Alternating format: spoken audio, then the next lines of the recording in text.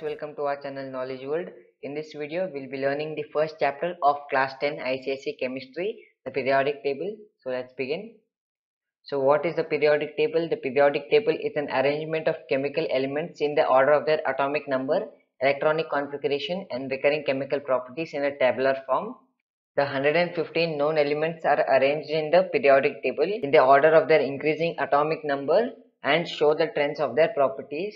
The periodic table can be used to derive the relationship between the properties of elements. It can be used to predict the properties of new elements which are yet to be discovered, and also provides a useful framework for analyzing the chemical behavior of elements. The modern periodic table has 18 vertical columns called groups and 7 horizontal rows called periods. So now let's look at the approaches to the periodic classification of elements before the modern periodic table. So first was the Daubonnier triads. In the year 1817, Daubonnier classified elements with similar chemical properties into group of 3 called triads. He noted that the atomic mass of the middle element in the triad is the arithmetic mean of the other 2 elements. For example, the atomic mass of lithium was 7 and the atomic mass of potassium was 39. So the atomic mass of sodium was the arithmetic mean of the other 2 elements. So 7 plus 39 by 2, that is 23. So this was the Daubonnier's law of triads. So next came the Newland's law of octaves. In 1864, Newland arranged the elements in the increasing order of their atomic mass and noticed that the 8th element was similar in physical and chemical properties to the first element. Then came the Mendeleev's periodic law.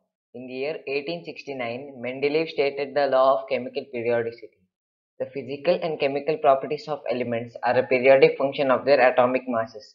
That is, when elements are arranged in increasing order of their atomic masses, the elements with similar properties are repeated after certain regular intervals. This is called Mendeleev's periodic law. So the Mendeleev's periodic law had some anomalies. There were position of hydrogen, position of isotopes, position of noble gases, and cause of periodicity. So next came the modern periodic table. The Mendeleev's periodic table had some limitations. They were: the position of hydrogen was not justified in the Mendeleev's periodic table. The discovery of isotopes revealed another limitation of the Mendeleev's periodic table. Although Mendeleev arranged the element in increasing order of their atomic masses, there were instances where he had placed an element with a slightly higher atomic mass before an element with a slightly lower atomic mass. The limitations of the Mendeleev's periodic table forced the scientists to believe that the atomic mass could not be the basis for classification of elements. So in 1913, Henry Moseley demonstrated that the atomic number instead of atomic mass is a more fundamental property for classifying elements. So the table that is obtained when the elements are arranged in the increasing order of their atomic number is called the modern periodic table, or long form of the periodic table. The modern periodic table contains 7 horizontal rows called periods and 18 vertical columns called groups. Apart from the 7 rows, there are 2 additional rows placed separately at the bottom of the table. The modern periodic table is also called the long form of the periodic table.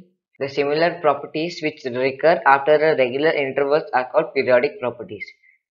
So now let's look at the modern periodic law. The physical and chemical properties of elements are a periodic function of their atomic numbers. So the long form of the periodic table, that is the modern periodic table, is based upon the modern periodic law. So now let's talk about groups and periods. Groups. The modern periodic table has 18 vertical columns known as groups, arranged from left to right in the order. A group is determined by the number of electrons present in the outermost shell. The elements in group 1, 2 and 13 to 17 are called normal elements. Elements in group 3 to 12 are called transition elements. And in the group 18 at the extreme right contains noble or inert gases. Reactive metals are placed in group 1 and 2. Transition elements, metals, are placed in the middle. Non-metals are placed in the upper right corner of the periodic table. So now let's talk about periods. The horizontal rows of elements in the periodic table are called periods. There are 7 periods in the long form of the periodic table. The first period consists of 2 elements called the shortest period. The second and third period contain 8 elements called short period. Fourth and fifth period contain 18 elements each called long periods. The sixth period contains 32 elements and is the longest period. The seventh period is yet an incomplete period. The elements in the period have consecutive atomic numbers. So now let's talk about periodicity. The properties which repeat after regular intervals are called periodic properties, and the phenomenon is known as periodicity in elements. The periodic properties of elements are atomic size. Atomic size is the distance between the center of the nucleus of an atom and its outermost shell. Metallic character. Those elements which have a tendency to lose their valence electrons and form a positive ion are considered to have metallic character. Non-metallic character. Those elements which have a tendency to gain electrons in order to attain an octet in the outermost orbit are considered to have non-metallic character. Chemical reactivity in metals, greater the tendency to lose electrons, greater is the reactivity. In non-metals, greater the tendency to gain electrons, greater is the reactivity. Ionization energy, the energy required to remove an electron from a neutral atom and convert it into a positively charged atom is known as ionization energy. Electron affinity, the amount of energy released while converting a neutral atom into a negatively charged ion by addition of electron is known as electron affinity. Electron negativity, the tendency of an atom in a molecule to attract the shared pair of electrons towards itself is called electron negativity. Then comes the atomic number and the mass number. So now let's talk about the periodic trends. The elements in the periodic table are arranged in such a way that the elements with similar behavior are found in the same column. The table also contains 4 rectangular blocks with similar chemical properties. In general, within one row, that is one period, the elements on the left are metals and the elements on the right are non-metals.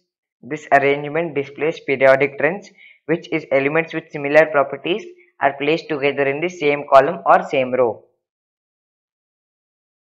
So now let's look at the reasons why the trends are seen. Trends in the periodic table exist because of a similar atomic structure of the elements within their periods and because of the periodic nature of elements. Periodic trends have specific patterns present in the periodic table and display different aspects of an element, such as the size of an element, atomic radius, electronic properties, melting point, electronegativity, ionization, electron affinity, and metallic character. Also, using these trends, the chemists can quickly predict the element's properties. So that's it for today, guys. If you think the video was good, then give a like to this video, share this video with your friends, and subscribe to our channel Knowledge World for more upcoming videos. Thanks for watching.